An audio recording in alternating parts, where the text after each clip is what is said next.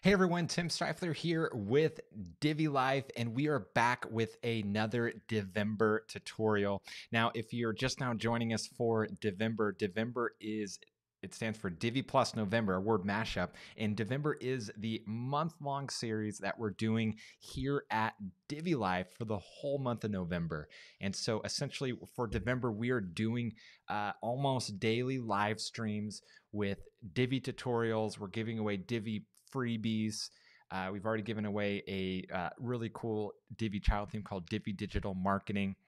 And then we're going to be launching some epic new Divi products towards the end of the month. And then we've also been doing feature updates to some of our existing Divi products. So earlier this week, we launched Divi Overlays 2.9 with a bunch of cool new features. So definitely stay tuned for more coming to Devember. We are doing a bunch of tutorials and a lot more stuff.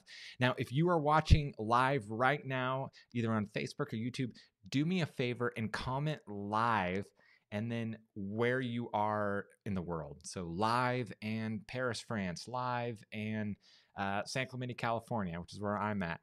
So wherever you are, just let us know. That helps for tracking purposes. And then also, if you're watching the replay, same thing, type replay and then where you're joining from. So no matter if you're on Facebook or YouTube or watching on the Divi Life blog, just write replay and then where in the world you are watching from. That helps us for tracking purposes, who's watching live versus watching the replay. And then it's also just fun to see where everyone is tuning in from in the world because we have a global audience. We have customers and subscribers from all over the world. So it's really fun. So if you're just now jumping on, this is part of our Devember series. Devember is Divi plus November, a word mashup. And it's a series that we're doing all month long for November, where we're doing Divi tutorials, Divi freebies, new feature updates to existing Divi products, and then some epic new Divi products that we're going to be announcing soon. So definitely don't miss out on the Devember fun. And the way you cannot miss out on the Devember fun is we have a button on all of our Devember posts that says subscribe to Divi Life and never miss a tutorial or freebie. And so we'll go ahead and notify you when we add new Devember tutorials as well as freebies and all that good stuff. And then you can also click this link here, which is just the category link, and go to the Devember archive page here, and it'll show you all the posts, everything that we've done so far. So you can see, here's the digital marketing child theme. You can go and click that and download that, and then some other tutorials that we've done. And as the month progresses, this list is going to get longer and longer. So definitely check it out and don't miss out on all the fun. So in today's tutorial, we are talking about how to add a Google map to Divi without using the Divi map module and without having to use a Google API. Now, if you've been using Divi for a while, then you might know that back in the day, you used to be able to create a new, add a map module, add your pin, your markers and everything the way you want, and then boom, you're done. Unfortunately, though, a couple years ago, Google decided to basically make things a lot more difficult for us in the web design and development world. And now they require you to create a developer account with Google and sign up for a Google Maps API key. And I believe, I could be mistaken, but if I remember correctly, you also have to add your credit card information so that if you go over the threshold that they give you for free in terms of traffic and all that, then they're actually going to start charging you for use of Google Maps, which is not great. I mean, it's their service. They can choose what they want, but it's frustrating when something was free and now all of a sudden is no longer free. And so using the Divi map module is kind of a pain. And so we actually have a really easy workaround where you can add a Google map to Divi for free without having to use the Google API key. And so we're going to show you that today. Now, a couple things before we dive into that and show you the really easy method. I want to say that you don't have quite as much control and flexibility and customization ability with this free easy method as you do if you use the Divi map module and you sign up for that Google API. So for example, if you wanted to add multiple markers to a map and you wanted to customize the text so that when a user clicks on the marker, it'll say whatever you want, like, you know, Bob's Amazing Plumbing Business, even though that's not the name of your company that's registered with Google. Or say, for example, you want to customize the controls, like the mouse and making it draggable and all that. Or if you wanted to customize the design of the map and actually make it black and white or change the color scheme, all of that, well, then you would have to go and create a developer account and sign up for an API key and all that with Google, and then use the Divi map module. However, if you just want a simple map on your Divi website, on your page, without having to go through all those extra steps, well, then it's going to be a breeze, and this is going to work out great for you. So just wanted to make that clear that there are some drawbacks, but it's very easy. So really quick here. So this is the demo website we're going to be working with. This is the Divi Fitness layout. And if you scroll all the way down, oops, that's the good version. Make sure this is updated here. So I want to show you what it looks like when you import this layout. So if you import the Divi Fitness layout, and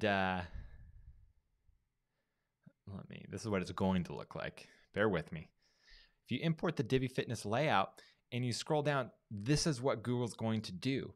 They're going to say, hey, you haven't registered this domain name, you don't have an API key, and therefore we're not going to render the full map. And they have this watermark, they have this warning error message, and it's just a really crappy experience either for you or your visitors, and it stinks. And so in order to get rid of that, you have to go through those steps I mentioned, which is going over to Google, signing up for a developer's account, getting an API key, adding your credit card info.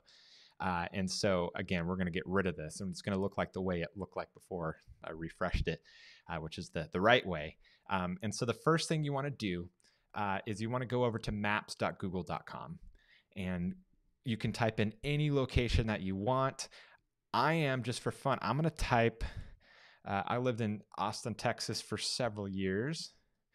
And so I'm going to type Torchy's Tacos, Austin, Texas, just for fun for this demo example. All right, so let's zoom in here. So what you want to do is you want to type the location, and you can kind of get it close to the way you want here.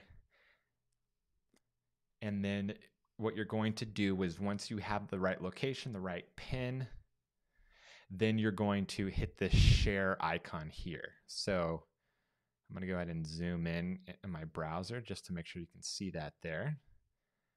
So over right there behind me, that share icon. And when you do that, it's going to show a modal here. And this modal, it's going to have two tabs, send a link, and then the second one is embed a map. And embed a map is the one that we want. And so you'll see here, it gives you some embed code, an iframe code. And you can go ahead and click copy HTML if you want to use it as is. Or what you can do is you can customize it further, get the right zoom the way you want it, get it centered on the map exactly the way you want it. All right, that looks pretty good. I like that. If you wanted to go over to satellite, you can click the satellite. I'm going to stick it on regular map. And what it does is when you're doing that, it's changing the parameters here in the iframe code. So once you have it the way you want, you're going to click copy HTML. And then what we're going to do is we're going to head back over to Divi, and we're going to add that embed code to a Divi code module. And so you'll see here at the bottom, this is where they have the map. And before we add that embed code, I just want to show you really quickly how annoying this is. So this is how this layout comes with the Divi map module. You can go in here and you can click on map. It's going to show you that same error. And you can click the question mark for under where it says Google API key. And Divi's going to give you a link to then go and show you how to set everything up. And this is what it looks like. This is what the steps are. You have to go to the Google Developers Console. Then you're going to go through the process of activating the Maps API and then setting things up, and it is a pain. So we're going to skip all that. We're just going to ditch this module altogether, and instead we're going to add a code module. Now you'll notice here, this is a full width section. Let me get rid of this for a sec. Full width section here, but you can put this in any section. You can put it in a regular section or a full width section, doesn't matter, but you just need a code module. Now, the reason why I'm sticking with the full width section is I want it to span the entire width of the screen, just like Elegant Themes had in the original design with the map module. I want it to be edge to edge. I don't want any padding or anything. And so you have to keep that in mind. If you want to do edge to edge, then you can use the full width section and it makes it easy. So I'm gonna go ahead and paste that iframe code. Now, in that code, there's a width.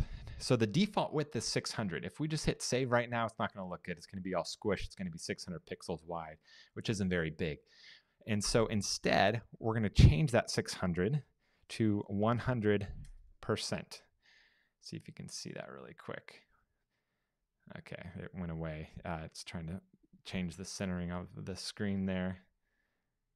Yep, it wants to shoot back. So it's not letting me zoom in on the browser, but basically where it says width equals, and then the quotations, you want to change what's inside of the quotes from 600 to 100%.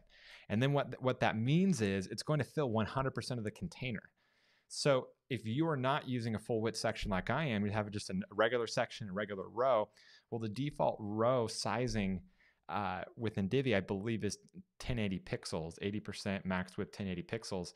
And so what it's going to do is it's going to reach 100% of that 1080 pixels and it's going to stop. And so if you want to break through that and go full width edge to edge, then use a full width section, or in the row settings, you can go and tweak that and make the row full width and stuff. So, and we actually talk about that in the blog post here to make it full width. Let's see. If you want it to be full width and you're not using full width section, go into row settings, design, sizing, change width and max width to 100%. But the easier method is just to use a full width section. Okay, so we have pasted the code into the code module. We have changed the width of the iframe embed code for the map to 100%. Now we just need to update the page here. And once that updates, we can go over and refresh. Instead of that ugly error message watermarked map, we now have a full width embed map, super simple. Went to Google, grabbed the embed code, dropped it in a code module, boom, we're done. And so this is a full draggable map.